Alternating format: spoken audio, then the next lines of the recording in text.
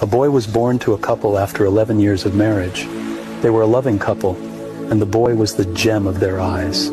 When the boy was around 2 years old, one morning the husband saw a medicine bottle open. He was late for office, so he asked his wife to cap the bottle and keep it in the cupboard. His wife, preoccupied in the kitchen, totally forgot about the open medicine bottle. The boy saw the bottle and playfully went to the bottle, fascinated by its color, and drank it all. It happened to be a poisonous medicine meant for adults in small dosages.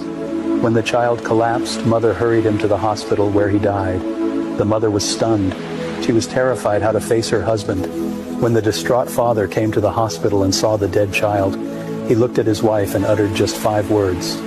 The husband just said, "I am with you, darling."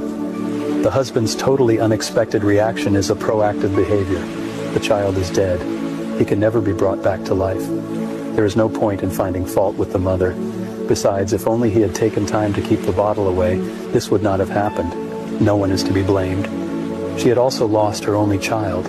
What she needed at that moment was consolation and sympathy from the husband. That is what he gave her. If everyone can look at life with this kind of perspective, there would be much fewer problems in the world.